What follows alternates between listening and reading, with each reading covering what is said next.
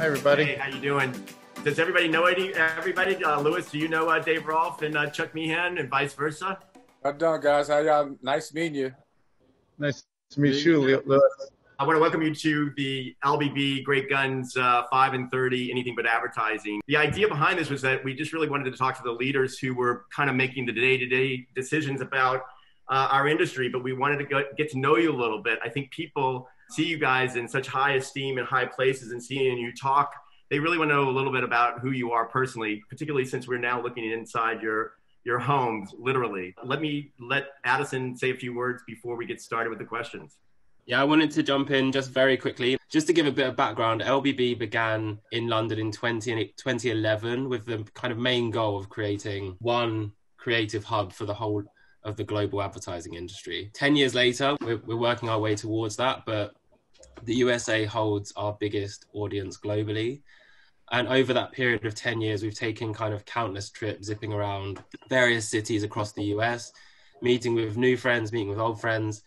And obviously those meetings are work meetings, but one of the best things about them is kind of really getting to know the people in a way that email doesn't allow. That's the reason that I'm personally over the moon that we're partnering with Oliver and Great Guns on this series, which is very much about the creative spirit that keeps advertising industry ticking, but more so about the personalities of the people within it. So in a way, it's somewhat filling that gap until we can kind of hop on a plane and meet you guys again in person, basically. Thank you, Addison. I'm honored to introduce our guest today, starting with Mr. Chuck Meehan. He's the Co-CCO at McCann Worldwide in Detroit.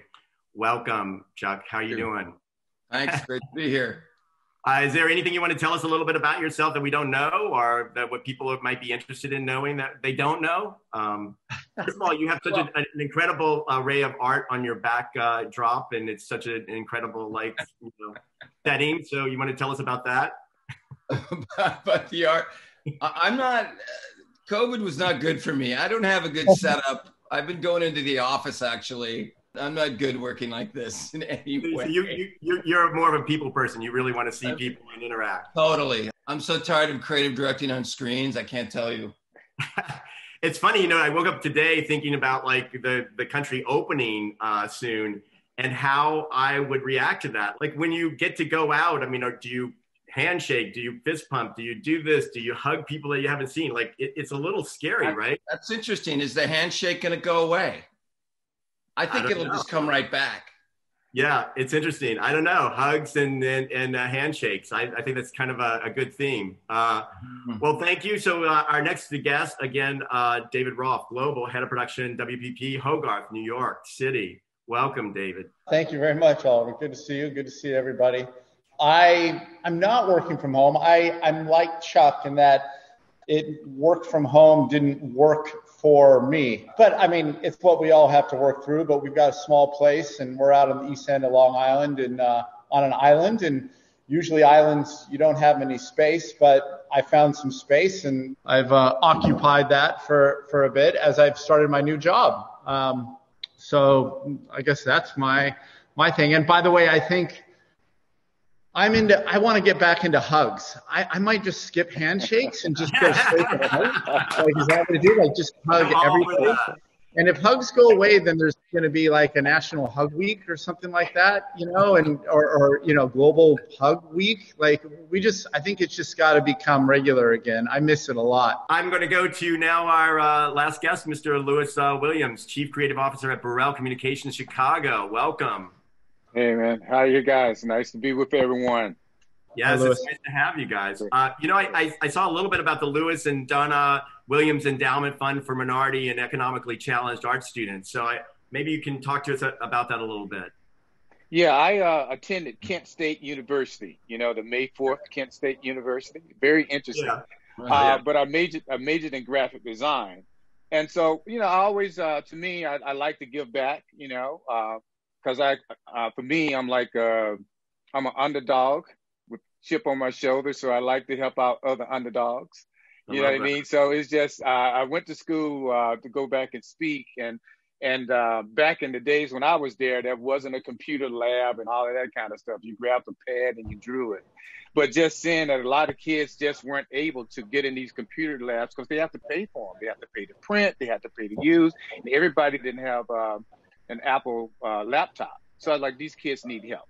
So that's just my wife and I sort of like, okay, what's a good tax write-off and help somebody? So, I like that. So we put some money out to the side to help out some kids that need some help. How long has it been in existence? Oh God, it's been going on for about 15 years, and Wow. every year I get a letter from the kid. You know, the school makes them. You gotta thank those donors. You know, so you can see the kids.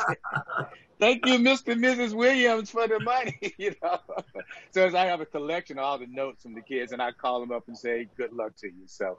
Well, again, welcome, guys. Let's get started. The first question is going to go to David. The power of words are more important than ever. What is the most inspiring and what is the most annoying word or words that that have stood out to you in the past year?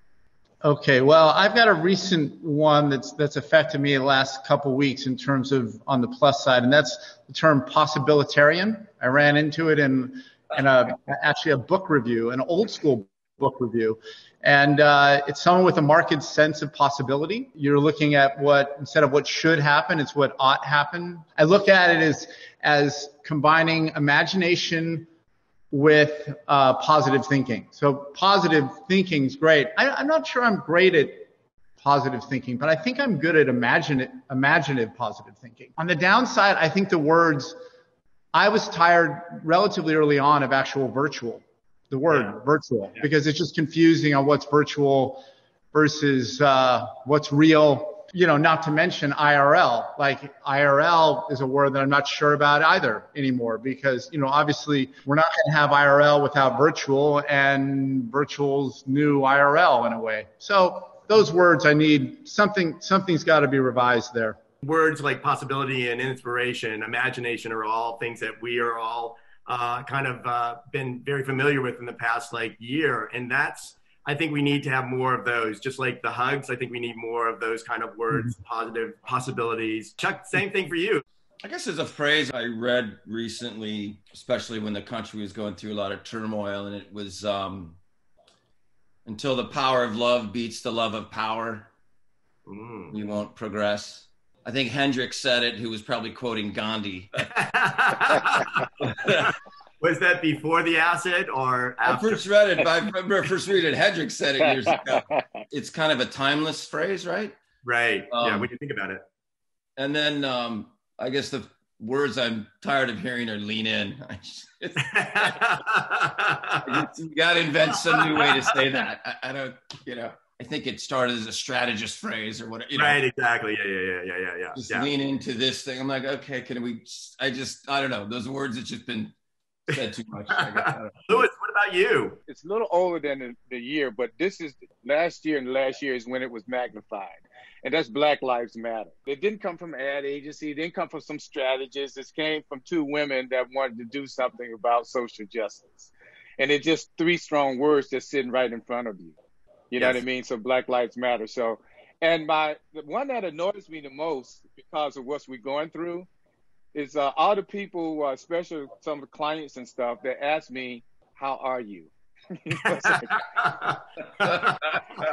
because from a Black perspective, it's been hell to pay the last year, right? Yeah. And so I get a lot of people that mean well, right? It's like, well, how are you? It's like, well, how the hell do you think I am? I mean, it's something like, hey, I see people storming the Capitol. I'm seeing, kids get shot. I'm seeing, oh, the bullet just went that way. Oops. It's like, I'm not doing so good because I see those people and I relate to them. You know what I mean? I know that could be me. That could be my son. That could be my family member. So it's like, I have to bite my tongue. Like, I'm fine. Look, both of those are very powerful, but certainly Black Lives Matters. I think it's affected everybody on this Zoom and beyond. And for that is great. So I appreciate that. Thank you very much. Great answers, guys. The second question, if you were given the ability to create one new trend and it be instantly popular, what would it be? Let's go with Chuck Meehan first. A new trend? Yeah. Would it be to just get rid of the phrase lean in? Yes. How about like truth and facts are sexy again? We all work on the same facts. We're off the same set of facts. Yes.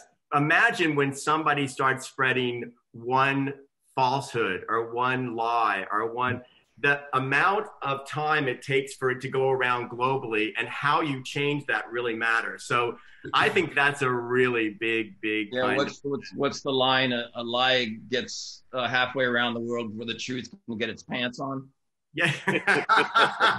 You're right. That's great. I love that. It's absolutely great. What about you, Louis? I'm with Chuck on that one. I wish we could use social media for what it was really designed for, to connect us. You know what I mean? And that means that, that I'm not saying that we all agree on everything, right? But, so it's so interesting with these platforms that they've been sort of hijacked and kidnapped. You know what I mean? And I would like just put that back in the bottle and do it all over again and allow social media and social platforms to represent the best of mankind versus the worst of mankind. Do you think that that's the kind of evolution of the internet, that we're kind of learning from all of our mistakes and all the things that we've done in the past, and change is coming, and you feel that? I thought so, but I don't think so. You know what I mean? It's sort of like I'm definitely an optimist, but very optimistic about things. But I don't know. I'm more afraid now than I ever been. I mean, that, you kind of think that it was going to self-correct itself like the stock market. You know what I mean? But I'm still waiting on that one. We still going off that cliff, baby. And I'm getting a little concerned about it, because we keep, it'll be okay. It'll be okay. But, I remember this soldier said, remember, your enemy has a vote too. You know what I mean? So we just can't assume that it's just going to self-correct, because a lot of things in history has happened. If you look back at it, you ask yourself, how did humankind allow that to happen? Yeah. But it did. I just hope we don't look back at that moment right now. Well, just see the QAnon documentary that's out right now. Yeah. That whole thing was started by some kid in the Philippines, right? Right. Yes. Apparently he just threw something out there, and it turned into a worldwide yeah. But we're part of that, kind of moving that forward, because here people are going to see this. This Zoom conversation, who have not heard about the documentary that's QAnon that's existing right now. Whether that's good or bad, I don't know. But again, it is a perpetuating kind of monster, So I think, now I'm concerned. Gosh, dog it.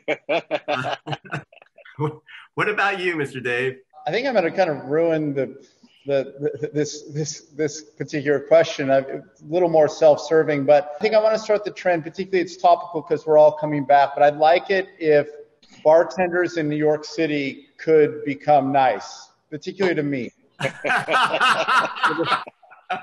it. Okay. Like it's a problem out there, and if I could start a trend, it would be that. Like if we could just. Should we do a PSA campaign, Dave? Should we work together on that? Chuck, I bet you've been a bartender before. You would have been so mean to me. Give us an example of the meanness or the harshness. How does it come out? How does it actually? If you go to a bar in New York City, particularly anything that's cool, you are just. There's one thing that's for sure: you are way less cool than the bartender. Like that's just it. It's just an understood thing. It's mainly in New York, So my friends know about it. I'm like, oh God, how am I going to order this drink? They're just going to, I'm so annoying. I don't know what to drink, So Dave, do you go to like dive bars? Are you going to like dive bars? What kind of bars are you going to? Yeah, Dave, you got to lower your grade there. If you go to really bad bars, which are actually cool bars, it's bad because they can tell that you don't usually go to bad bars. Yeah, right. So they can just smell you out. And then if you go to a really good bar, then also I don't really have time to go to good bars very much, and they know that I'm kind of an imposter there too. So you're too good for one and not good enough for the other. So the remedy is you open your own bar, the Dave Rolfe bar. That's right. It's back there. The There's a wine fridge somewhere. He's always nice to himself. There you go. We'll be there. We'll be there soon, and you can, treat us. I will be so nice to you. Okay, good. I love it. That's brilliant. So on to the next question. What is the most unusual skill that you ever learned? And I'm going to go with Mr. Lewis first. The most unusual skill. I struggle with this one, man, because I'm like, skill that's unusual. One of the things I was so excited when I was able to do a headstand in yoga. I mean, I know that's not unusual, but it was one. What was nice about it, I did a print ad. I won this award, so I got a chance to do a print ad, and I did it in a headstand. So it gave me a very interesting visual. You know what I mean? Because I could go to headstand. But I don't know if you're a yogi, it's not unusual, but I just was excited, because I never thought I could do it. But I struggled for that one. I couldn't find one, guys. I don't know about you. Oh, that's interesting. Well, first of all, I think there's some congratulations. I just read that you were chosen for Cannes Lions for the PR jury this year, right? Mm-hmm. I think what's important about that is really interesting because at a time that anyone has ever experienced, you get to talk about work during a pandemic. I mean, it's going to be a totally different experience, I would think, right? Yeah, for 3 or 4 hours for 4 days, right? So. Oh, look at him. He's already counting the schedule. The schedule. What about you, Chuck? Unusual skill. Well, I don't know if I learned this, but I do have an aptitude for impressions. Ooh, cool, wow. cool. Bring it on. You told me just the other day that you do a very good Will Ferrell. Right? Well, actually, the Norway just won an Andy. That was cool. Right? Congratulations. That's amazing. Good. But I had to, man. Thank you. But I had to present the spot to a zillion people, and I had to present to his agent, and I kind of did Will, and his agent goes, "You sound just like him," so it kind of helped. Anyway, I'll tell one quick story where it comes in handy. We were shooting Charlie Sheen for Fiat. It was about 8 years ago, and he was driving a Fiat in a house at a Super Bowl party. Yep, I remember. Yeah. My colleague, Rob Strasberg, I was shooting something else. He said, "Hey, come over and help us out with it." We were doing the end joke. He drives around the house and then he stops. And we didn't have an end line. So I was running lines in his voice. I was standing right behind Antoine Fuqua directed it. I'm standing behind him and I'm doing his voice. And his wife looks at me and goes, "You sound just like him." And the bit was he stops. And he gets out of the car to the good-looking girl, and he goes, "I love being under house arrest." And we didn't have an end line, and we need an end line. And I go, have him look at the girl, and I go, "What do I get for good behavior?" And and Sheen was like 10 feet from me, and he looked at me and he goes, "Well, that's pretty good." So that's brilliant. Do your Will Ferrell. Come on, give us your best. Will Ferrell's too hard, but is he? Well, who else do you do? I'll do a quick walk and. Oh, I love walk and go. I'll go to my buddy. "Listen, Dave, Rolfe, you good. Wow, you crazy or not?" That's it. That is brilliant. That is a Christopher Walken. I've done that in a meeting too, actually. That's great. Christopher Walken has said my name. That's an exactly. Chuck, that's how you sell your ideas. That's how Chuck sells his ideas, man. It helps. Sometimes it helps. Oh my God! Now you know how parents feel when they tell their kids to dance for the people, dance, sing. Dave, what about you? It's pretty, I think that one's easy for me, and I think some of my friends would know it. It's a skill that I learned when I was young, when I was a kid, and it was actually, I'm not kidding, it was key to my success in production when I was young, on sets, when I was a PA. Grapes. I can catch a grape in my mouth, but I can catch it now, and then back then, which I developed in my 20s, but I can catch a grape in my mouth from as far away as anyone can throw it. So it's an endless, so as far away as you can throw it in the air, I can catch it in my mouth. How do we test this for truth? Well, follow me on Instagram. You can find it there. All right. You heard it here. I'll film it as a follow-up. Whatever, we'll get. I love it. You heard it here. Dave Rolfe, the grape charmer. I mean, you can imagine though how it is. Like you got a director at this long the long lunch table, and then it gets mentioned, and then I run, and sure enough, I was a young PPPA, and I'm like, sure, I'll do it. And I just run far away. Then where are you going? I'm like, I'm going away. That's how far I can catch it. And it was a little bit downhill, and the director got up and threw the grape high up in the air, and I was about 30, 40 feet away, and I caught it. That is brilliant. I think we're going to go to the next question. It's going to be from Addison. What topic could you give a 30-minute impromptu lecture on? But obviously the caveat is that it can't be about anything to do with advertising. Lewis, you want to go first? Well, but it's about culture. And I would talk about the global influence of the African-American culture. Because what's interesting about the African-American culture is that it came from nothing, right? I mean, People came from a land that they was, stolen from, and you went to a place you didn't know. So this culture had to start, and it's only 400 years old, right? So, but yet a 400-year-old culture now has global impact and culture impact all over the world. I did a global campaign for American Airlines, and I went to Helsinki, Finland. I saw the coolest African American exhibit in Helsinki, Finland. You know what I mean? I'm like, Helsinki, Finland? It's like, what the hell is that doing over here? And then I'm listening to this rap station. I'm like, God, I just didn't expect to see Black culture to that level in Helsinki, Finland. So that's what I could talk about just like that. I think you just did it. That was brilliant. And then Chuck? I could give a lecture on D-Day. Cool. And years ago, I did a campaign for the D-Day Museum that luckily won a ton of awards. And I think I read 4 or 5 books on that day before I started working on it.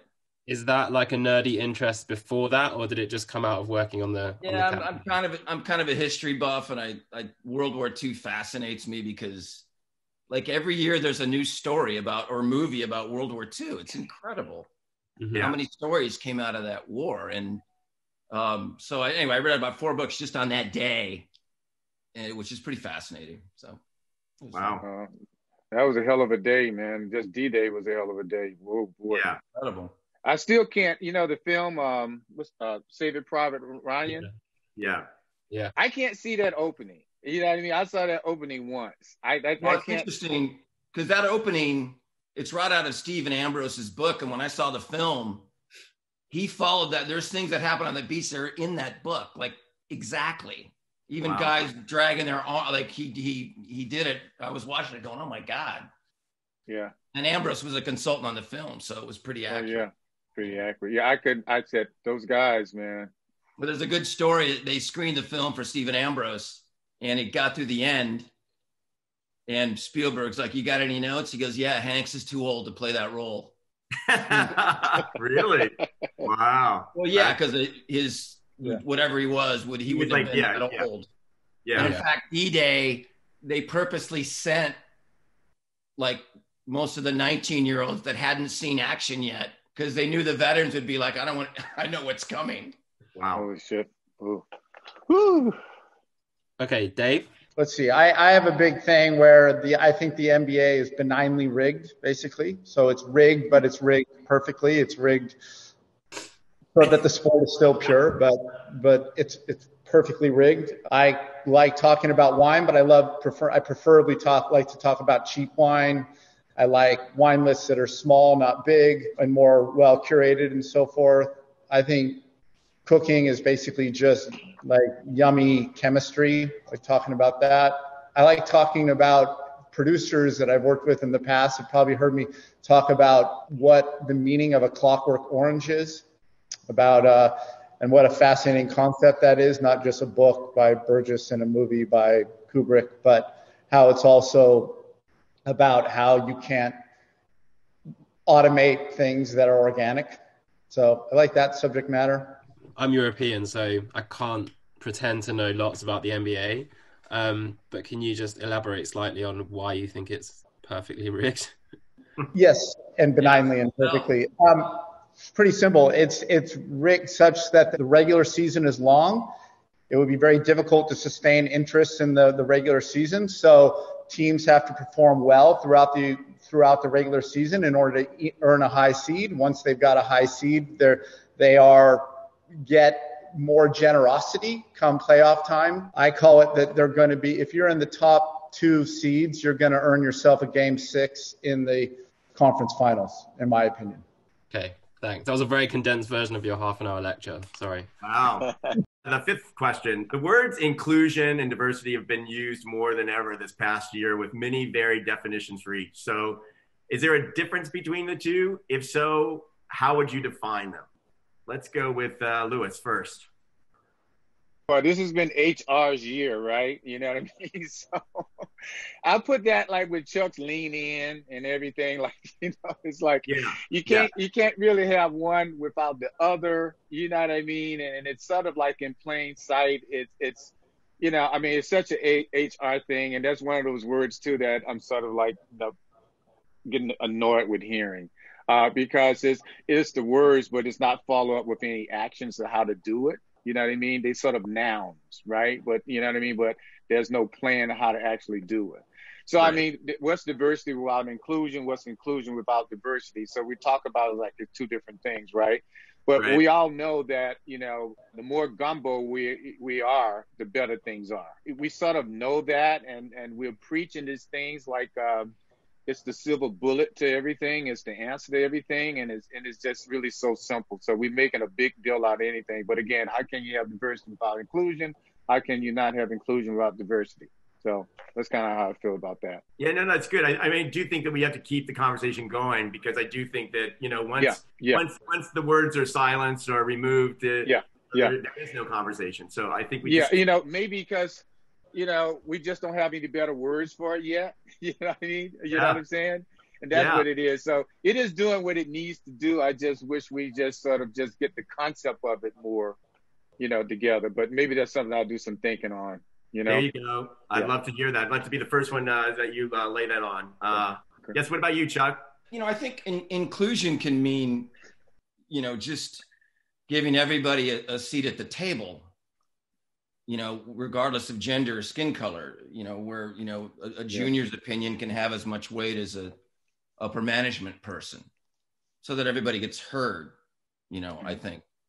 And diversity, again, other than skin color or gender, it's just bringing different perspectives and different thinking than your own, whatever that looks like. Right. Right. So I think they're kind of 2 sides of the same coin, but they are a little different. Mm-hmm. Do you believe you can have one without the other? Well, I think they work hand in hand. Right. Got it. Yeah. If you strive for diversity, you will have inclusion. If you strive for inclusion, you will have diversity, I think. That's great. What about you, Dave? Yeah, I maybe hearkening on what Lewis was mentioning, that it does seem like the word inclusion needs more potency. And I think that can and will happen. I guess for me, what it means is the invitation of representation or diverse representation or added representation, but also to the degree that it disrupts or neutralizes the sort of power of the original source. In other words, I think that if you're really committed to inclusion, you have to do it not just simply to add range. You've got to do it because you want to sort of refigure what the original thing is. And that's the importance of inclusion. And that should be the outcome of inclusion, is that you're kind of, like I said, you're neutralizing singularity of perspective or something like that. And instead, you've got a new outcome based on the inclusive action. Right. So I know that that's a little heady, but I think the point is that we've got to also look for neutralized sort of power constructs when we're looking at being inclusive. I love that, because it goes back to what Lewis said. It's like we throw these words out, and I don't think we really, are there other words that you can use to get people to really understand that? But I think you really hit it. It's neutralizing the conversation so that there's a point to start. Or equalizing. Yeah. Or equalizing it. I go back to, we cannot stop talking about this because inclusion and diversity are just so important on every level, not only in advertising, but everything that we do in terms of our friends and how we everything. I mean, families. It's crazy. I have my oldest niece is married to a Samoan. And he went to school. For some reason, there's a large Samoan community in Salt Lake City. And because he was behaving badly as a teenager, his parents sent him down to my sister's house in the South. So imagine this Samoan who felt very, very uncomfortable in Salt Lake City, although he was with his tribe, goes down to Louisiana. And he meets my niece. It's just a really important word for my family. It's both of those words. So I appreciate your response to that. It's really important. Given what you guys know today, what would you tell your 10-year-old self?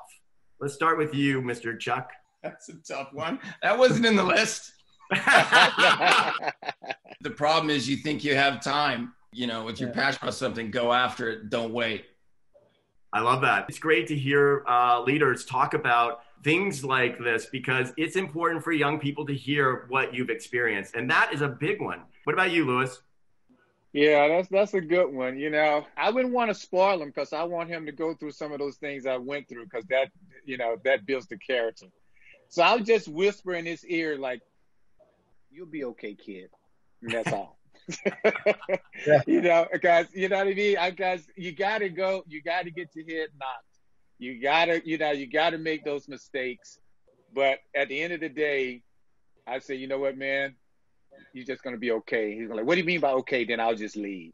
Because I'm not gonna give you any details. I don't want you to think about it too much. Should I go left? Should I go right? But it's just at the end of the day, you'll just be okay. But what a better way to go through life, as a kid going into adulthood, knowing that you're going to be okay. And what does that mean to you? You know what I mean? Yeah. One quick story. I remember a buddy of mine, we was, doing things that teenagers do, and then the car went into a spin, right? We went, we was coming up on this telephone pole, right? And we both did like this right here. Stop like that. And then he and I just looked at each other. And the ride was quiet all the way home. So that's what I mean. You're gonna be okay. Because I thought that moment was like not gonna be so good. Yeah. Oh my God. I love it. Thank you for sharing that. That's amazing. What about you, Dave? I was gonna say it's gonna be okay too. Like it's gonna be okay. Like that that would have been profound. But it would be amazing and profound if somebody could tell you, like this voice, whatever, that when you're 10 years old, that someday you're going to be the father of a son or daughter that is 10 years old. And that you're getting advice, but that ultimately, if you were 10, to realize that someday you will be giving advice in one shape or form to a 10-year-old that is your offspring, it would be profound. Yeah.